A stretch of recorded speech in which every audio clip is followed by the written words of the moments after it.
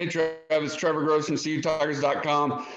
You got the emotion of senior day behind you. It's going to be cold up in Blacksburg. I know you played in colder weather up at Boston College a couple of years ago, but how much are you looking forward to playing up there on the road for the first time since Georgia Tech? Yeah, it's gonna be fun. I'm excited just to get to play another week. Honestly, doesn't really matter where to me, but it is a cool place. I wish it was going to be packed out because I heard it's a really cool environment. But just really excited to go up there. Maybe it'll snow. First snow game I'll be a part of if it does. So all the guys are excited. Obviously, coming down the stretch, we know all these games super important, especially where we're at in the season, and we're just excited to play another week. But yeah.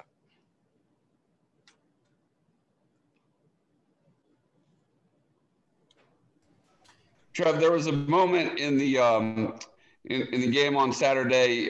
It was a 3rd and 5. Y'all hadn't scored in well over a quarter, and it just seemed like Pitt had some momentum going. I don't know if it was a quarterback draw or if you just decided to take off, but you had to break a couple tackles to pick up the first down, and then you scored that touchdown. Is that just one of those times when you just, as a leader, just have to take it upon yourself when you feel like you need a big momentum play?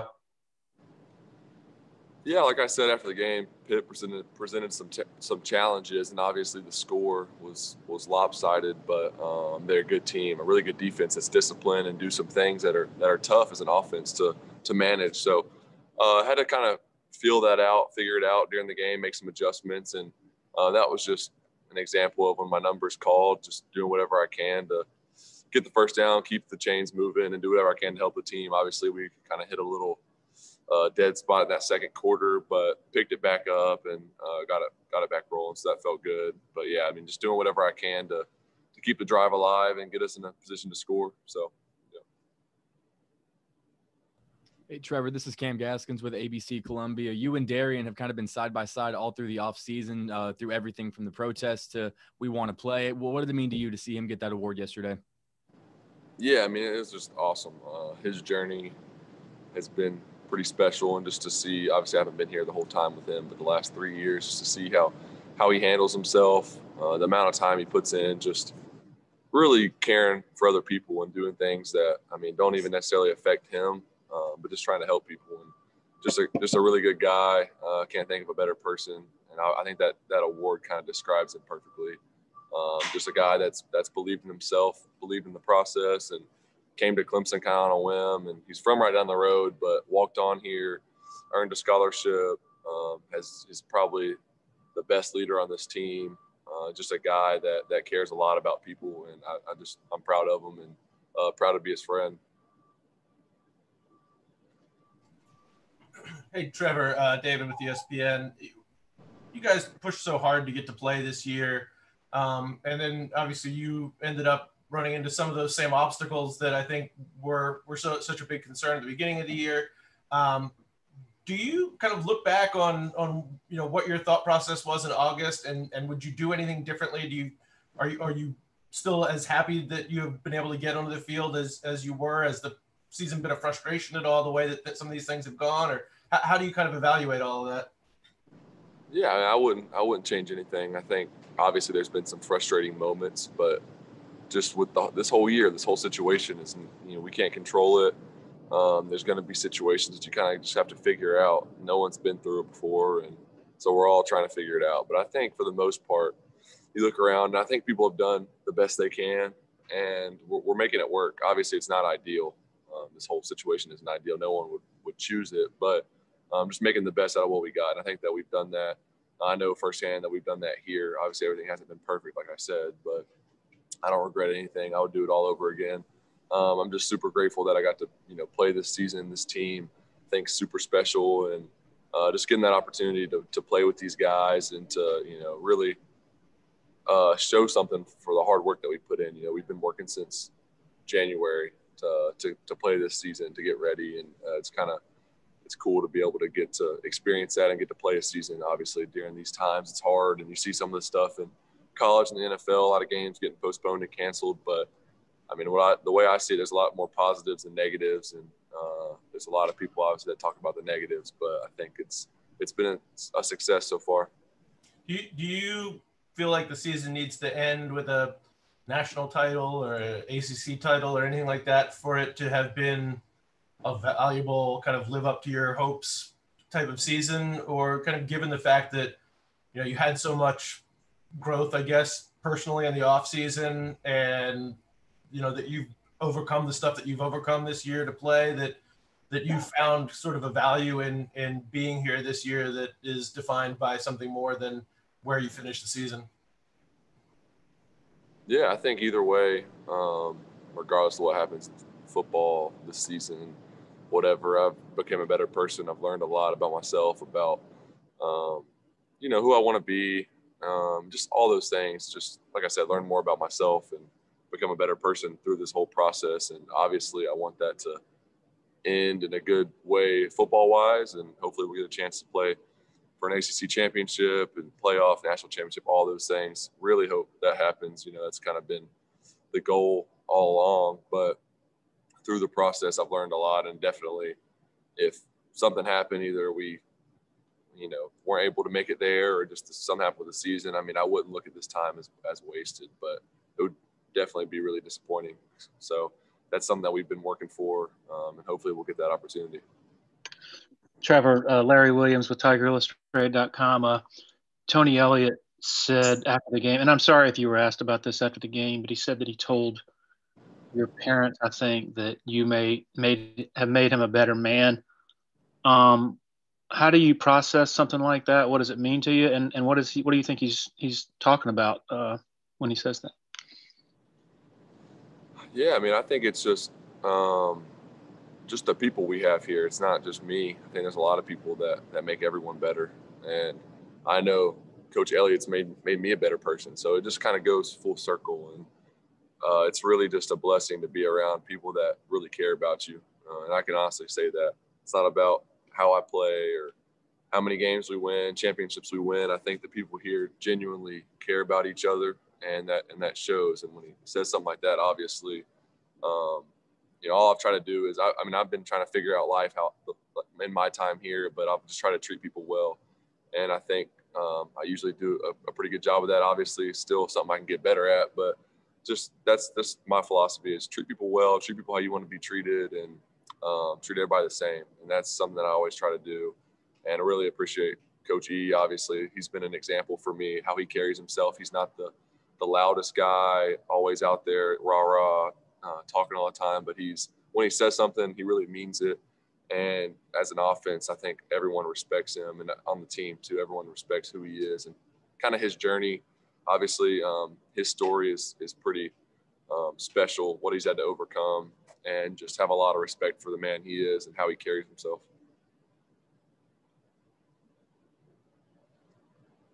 Trevor, Brad from Clemson SI. This receiving core that you have this year, have they kind of maybe, in your opinion, flown under the radar a little bit? And how would you compare them to some other receiving groups that you've had the previous two seasons? Yeah, it's just we don't necessarily have that big name that people are talking about all offseason, all year, that's, has all these expectations like, T and Justin and other guys in the past. I mean, we've always kind of had that guy, but this year's a little bit different. Everyone's kind of playing their role and doing it well. And we've had some new guys like that have kind of blown up. I mean, Cornell, obviously in camp, we knew he was going to have a good year. He had a really good camp and was just playing really well. So we kind of expected it, but got people on the outside have really come to notice like how he's playing. He's playing really well. So that's been cool to see. And then just all the other guys, it's been a lot of guys getting touches, some young guys. You got EJ, Brandon Spector, obviously Frank and Joe haven't been playing as of late, but hopefully get them back soon. And I think it's been a little bit surprising to a lot of other people who's played and who's kind of made a name for themselves. But I think being a part of the program and seeing it every day, it's not really surprising. But yeah, it's been cool to be a part of that. It's definitely different than years past, but it's still awesome. Hey, Trevor, it's Chase Goodbread with NFL.com. I was on campus a couple days for the Pitt game, and one of the things that I heard from a couple students about you is that before COVID, when we could all be a little closer, you would occasionally catch a moped ride from like a random student you didn't even know just to get from one part of campus to another. Can you confirm that? Not random students. Usually they were some of my teammates and maybe one of my friends before, but not random students. I'm not I'm not that trusting of everybody, but I would hop on the back of a moped occasionally. I think there's some pictures out there. Yeah. And just as a quick follow-up, are there any techniques that you've kind of had to pick up the last 3 years just to get around without having too many people surround you, like learning where back doors to buildings and restaurants are and things like that? Yeah, definitely the right time to go places like the grocery store. So I'm not going to say exactly when I go. That could be a problem. But then, like you said, like back doors, we'll throw a hood on. But also, too, I mean, I know kind of the role I play and who I am, and that's just how it is when I go out in public. People want to talk, get a picture or whatever. So I know that that's part of it. And, there's some days when I kind of embrace that more, and some days where I'm like, I just kind of want to have dinner with Marissa or my family or whatever and not really, talk to anybody else. So there's times I kind of hide myself more, and sometimes I'll just go out and be a little bit more talkative, more outgoing. So there's definitely times when I do both. But yeah, I've learned a few things. Thanks. Trevor, this is Grace with The Athletic. Coach Sweeney about an hour ago was saying that if Clemson's goal was for you to win the Heisman, you would have already done it by now. But obviously Clemson hasn't ever had a Heisman winner. I just wanted to ask you what it would mean to you now that you're fresh on voters' minds again, if you were to be able to deliver Clemson its first ever Heisman Trophy, what that would mean to you. Yeah, it would be obviously be a huge honor, something I grew up. I wouldn't say necessarily dreaming about. That wasn't ever the main goal for me. That's obviously something as a kid. It's cool to look at and be like, man, I hope I can do that one day. So I definitely have had that thought, but grew up watching it, have a lot of respect for everyone that's won it. It's a really prestigious award, obviously, but to be honest, I don't think about it too much. It's like any award that it's special in the sense that it is the most prestigious award in college football, which is awesome, but people still vote on it. And it's kind of a hard thing to say. Like, how do you compare players? Sometimes it's easy, but sometimes you compare a quarterback to a running back to a receiver. It's just hard to compare that. So I don't really take too much stake in that necessarily. It would be a huge honor, and whoever wins that deserves it. Obviously you're playing at a super high level if you can win that award. But if I win it, that'll be great. It'd be a huge honor for me. It'd be big for Clemson University, for my family, and I'd love that. But regardless, it doesn't change anything. I still know who I am, still believe in myself, have confidence in myself. But it would be really cool and definitely something that obviously hasn't happened here before.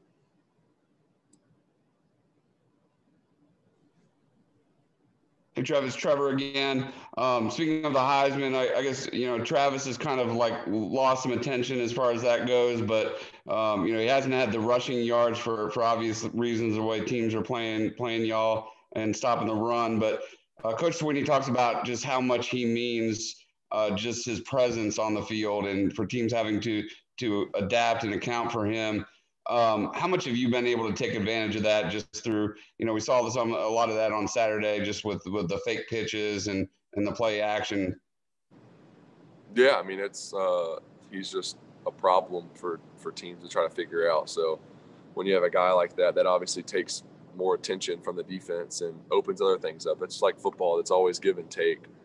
As an offense, you want to do something schematically, then you're going to get an advantage in one area, you're going to lose it in another. And same thing defensively, to stop Travis, then you're going to lose a little bit in your pass defense. And that's just how it is, or vice versa. If you want to stop the pass, you're lighter in the box, all those things. So it's just the game of football. You have to figure out what you want to do, what risks you want to take. And I think Travis puts a ton of stress on a defense trying to figure out, how do we stop this? He can run the ball, he can catch the ball, he can do anything in the passing game, run game. They can use him a ton of different ways. So that's a huge challenge. And just having a guy like that is, it's super valuable. It makes it hard for the defense, like I said. But I think you can't really measure his value to this team. It's just amazing, all the things he can do and how he helps. You see since he's been here how successful the teams have been and how successful he's been. So it kind of speaks for itself. Hey, Trevor, it's Mark from WIFF. Following up on Grace's question, I'm sure there's nothing Dabo tells us that he wouldn't tell you privately, but when you hear him say, regardless of the Heisman, Trevor Lawrence is the best player in college football, what does that mean to you? Just that he believes in me. I mean, he's believed in me pretty much since I got here. Obviously, I had to prove myself, and he's never wavered. You know, I feel full support from him, from everyone here, really, but just has always had confidence in me, and that as a quarterback, that means a lot when the head man believes in you and has confidence and really doesn't put any limits on you. So just kind of affirms that. I've known that because he's expressed it to me, but definitely is a guy that personally I love playing for. He believes in all of his players and me, so it's special. How would you describe how your relationship has grown with him from the time you got to campus to now? I think I guess as being a freshman, it's more just, yes, sir, kind of like whatever. Like you get coached and you say, yes, sir, and move on. Now we have more conversations and just kind of built that relationship. We've had a lot of, obviously this year, we've had a lot of conversations really about everything and meetings and just a lot of different things. So we've gotten closer. I feel comfortable going to him about anything. If there's an issue I see internally, whatever that may be, I feel like I can go up there and talk to him and he'd receive it. And I think that's one of the best things about Coach Sweeney is I think pretty much everybody on the team almost has his phone number and anyone can call him or text him at any time and he'll pick up. So that's special. I know there's not a lot of coaches that necessarily do that. And I know if I needed to meet with him whenever he's free, I can just pop up there and talk to him. So I feel like we have a really good relationship. And like I said, it goes deeper than football. He's taught me a lot of just how to deal with. Obviously, he's under a microscope and has a huge spotlight on his life, and he's kind of taught me how to deal with that. And I've learned a lot from him of just you got to live your life. And obviously, there's a lot of things said about Coach Sweeney, but at the end of the day, he's got to do what he thinks best and live his life. And you can't always listen to what other people say. So I've learned a lot from him of just how to handle that, and I think that's probably the biggest thing that I appreciate from him.